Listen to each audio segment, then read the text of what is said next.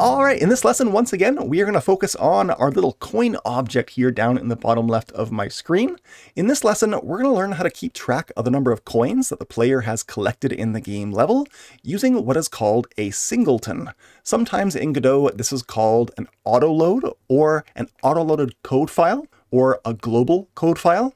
And of course, the purpose of keeping track of the number of coins the game player has collected is to win the game. If the user has collected a certain number of coins, well, the user will switch to a different screen.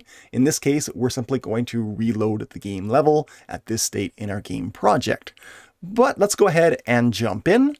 But of course, before we can do any of that, we have to add multiple coins into our game level to collect. So let's go ahead up to our game level root node, and with it selected, I'm going to add a new folder into my project tree, just like we've added all of our blocks into a blocks folder. We're going to add one of these node 3Ds to act like a folder for all of our coins. So with the root node of our scene selected, I will press plus, and I'm going to add another node 3D into my scene. So I will select node 3D and press create. I'm going to name that node coins with a capital C, I think, and I'm going to drag that first coin that we have in our game level, which is right here. I'm going to drag that coin into my coins folder like that. And now I can go ahead and select that coin and right click on it and say duplicate. When I do that, it should create another identical coin in the exact same spot. And because my first coin was named coin 1, it'll auto name the second one coin 2. So now I can place this duplicate coin anywhere in my game level. But what I might want to do is turn on snapping. In Godot, up in the top toolbar, there is this little magnet with dots button. This is snapping. If I go ahead and click on that button to turn snapping on, now when I move around the coin object, you can see that it's snapping to an increment, which is handy. What I'm going to do right now is take just a few moments and speed this part of the video up, but I'm going to take my coins and make a nice little row of coins right along here. But to save time, I'll speed this part of the video up.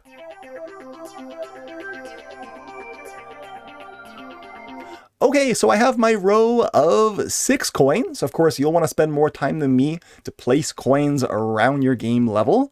Of course, the goal of my game, the way that you win this game, is to collect all the coins throughout the game level. Of course, when you're testing your game, you'll want to start off small. So you'll want to see if you can collect 3 or 5 coins to win the game before you actually turn that value up so that your threshold for winning is actually the final number. But in this case, I'll just have 6 and test with a total of 6 coins to win the game as well. The next step is to create a global code file known as a singleton. A singleton is essentially a code file that there is only ever one of. Essentially, this is a global code file that isn't going to be attached to any object in our game. Instead, we're going to go down to our file system doc, and I'm going to right click where there's no other file here. So I'll right click right down here, and I'm going to simply say new script. We're going to make a new GD script file, and I'm going to name this file after res:// I'm going to name it global.gd. Just like me, all lowercase probably. That's a good name. I'm going to go ahead and press create. When I make a new code file that's not attached to any code file in my game, I have to actually load it manually by going down to the file system doc and double clicking on it right there to open it up. This code file has more than what I need in it to start, so I'm going to go ahead and delete everything except that top line of code, which should say extends node. I'm going to leave that, but I'll delete everything else. In this code file, I'm simply going to have one variable. I'm going to make a variable here called var coins, and I'm going to make it equal to 0. Now, because this variable coins is an integer variable, and because it's always going to be an integer variable, I'm going to put a colon right before the equal sign. And essentially what this does is it makes sure that this coins variable is always going to be an integer. In other words, it makes coins a statically typed variable because it's taking this type of data. 0 is an integer with no decimal point, and it's making coins a static type of variable by getting the type of variable that it is implied from its first initialized value. Okay, so this variable will always be an integer and this is optimized because of that extra colon in there. Okay? The next thing I have to do is actually make this global.gd code file load when I run my project.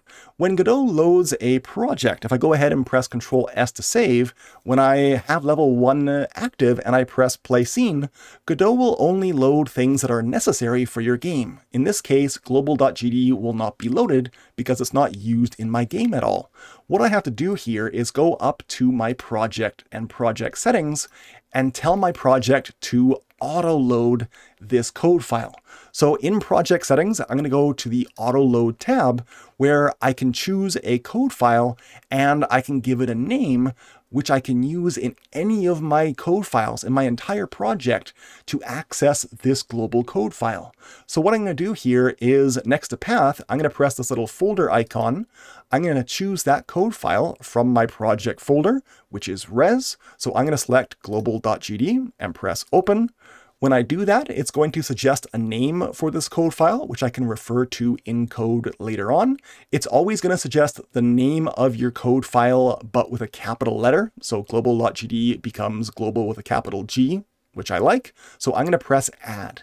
When I press add, that file gets listed in this main part of this window next to the name global, which is good. So it's done. Let's go ahead and press close. Next, I have to go to just one of my coins. So I'm going to go back to my scene dock here and select any one of my coins and go to its code file.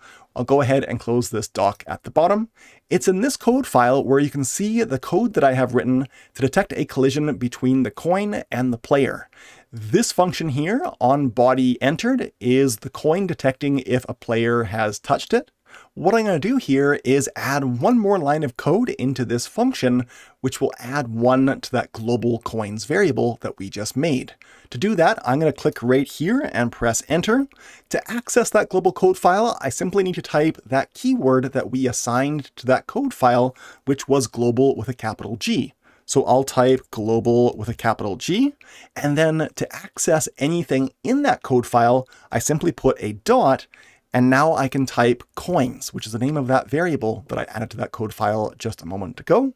To add 1 to that variable, I'm simply going to use an increment operator, which in this case is going to be plus equals, and then I'll simply put 1. When you use this operator, plus equals, it takes the value that you have on the right of that operator and it adds that value into the variable that you have on the left of that operator. It works exactly as we want. So every time this line of code runs, it takes that global.coins variable and it adds 1 to it. Great. However, we can't see the value of global.coins to see if this is actually working. So I'm simply going to put a print method call down here, and I'm going to print out to that output doc at the bottom when we run our game, global.coins. So every time we collect a coin, it will add 1 to the global coins variable, and then we'll print out global.coins capitalized correctly like that. I'll press Ctrl S to save, and we'll see if that works by running our game. I'll go ahead and collect a coin. And as you can see in my output doc, there is a 1. I'll go ahead and collect 2 and 3 and 4 and 5 and 6. And that seems to work. How do we actually win the game when we collect all 6? Again, I would recommend that you do your testing for this next bit of code with a low number. If you put 50 coins throughout your whole game level, don't make yourself test with all 50 coins every time you want to see if it actually works properly. Start with a lower number like 2 or 3 or 5 or 6, okay? In this same function, on body entered, we are adding 1 to coins. We are printing out the number of coins. I'm going to put an if statement. I'm going to say if global.coins is greater than or equal to 6, I will put a colon at the end of that line and press enter. The next line should be 1 extra tab indented. What do I want to have happen if this condition is true? Well, I want to switch to a different scene in my game, to the you win screen or something like that. In this case, I'm going to simply reload my game level. So I'm going to call that get_tree method from a previous lesson. And I'm going to say get tree dot change scene to file, which is prompted in the autocomplete little pop-up right there. I'll simply press enter, and I want to change back to my level 1, which will reload level 1 just like that. Okay, I'll go ahead and Control S to save. With my level 1 scene active, I'll press play scene. And now if I collect all my coins, the game level restarts. I've won my game. One thing you might want to do here is, instead of having this number 6 hard-coded here on line 18 in my code, I'm going to make a variable up at the top of my program. In fact, it's going to be a constant. I'm going to make a constant called num coins to win. And I'm going to make that equal to 6. That way I can change that number up here at the top of this code file instead of having to rifle through my code file, find that number, which is now on line 20, and change it here in the middle of my code. In fact, what I might want to do instead of putting it here at the top of my coin code file is I'm actually going to cut this line. I'll press Control X with it selected. I actually have that sidebar in my script editor hidden, so I'll press this little arrow here. In my global code file, I'll paste that line here instead, and that way I can simply go to my global code file to change the number of coins to win the game.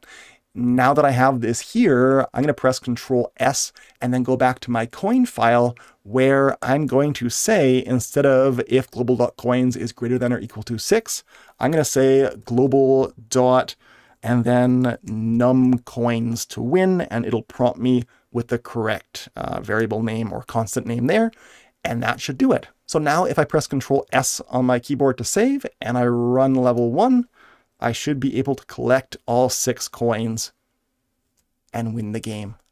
So to finish off this lesson, here is the code file on my coin. I've added a few lines into this code file here. I might want to get rid of this print line. I won't need that moving forward in this project. Just a note that this global code file, this singleton, can be used to keep track of values across different levels. Like in your game, you might keep track of the number of lives that your character has. But those lives should be kept track of across different game levels. So if you lose a life in one level and then you finish that level, you should start the next level with that same reduced number of lives. Hopefully you can see how a global code file would help you make that. However, there is one problem with our game as it stands. If I go ahead back to my 3D workspace and I run my game project and I collect a few coins and then I die. So I'm going to jump off the edge and hit that fall zone. Well, as it stands, I collected a few coins, and in doing so, I changed that global code file, and because I then died and restarted my game level, that global code file didn't change and reset that variable back to 0 when I restarted my game level after I died. So right now, if I collect the very first coin, well, what is the value of global.coins? It's not 1, even though I've just collected 1 coin, because I already collected a few coins before I jumped off the side of my platform. So now if I collect 2, 3, and 4, you can see I didn't have to collect all the coins in my game level. In fact, right now, I can just collect 1 coin to win because global.coins is now above 6. And because if I have coins above 6 and when I touch a coin, I win the game, there's a problem here. How do I fix this? Well, on the root node of my game level, on this level 1 node, I'm going to add a script file. So with it selected, I'll press add script. I'm going to make it called level1.gd. That's fine. I'll press create. In this code file, I'm simply going to have the level, when it's ready, reset that global coins variable back to 0 every time the game level loads. I can do that, of course, right here in this ready function. The ready function will execute when this element that this code file is on every time it loads. So when we reload a scene using getTree.changeScene to file, it will load this scene again and run this ready function every time. So right here, I'm simply going to say global.coins. I'm going to reset it to equal 0. That should do it. I'll go ahead and press Control S to save. And I'll go ahead and try this out. I'm going to press play scene. I'm going to collect, let's say 3 or 4 coins, and then jump off the edge. The game resets. And now if I collect 1, 2, 3, 4, 5, I didn't win, which means it worked. If I collect 6, I've won the game. It resets. I can now go back and collect a fresh 6 to win the game again. It works. Great. So I think that'll be it for this lesson. In this lesson, we touched upon a few different code files. Here is my level 1.gd code file that we just added to the root node of our game level. Here we have our global code file with a variable coins and a constant number of coins to win.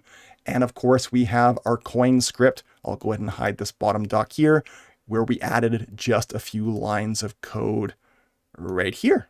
That's it. As always, thanks for watching. I'll see you in the next one. Bye-bye.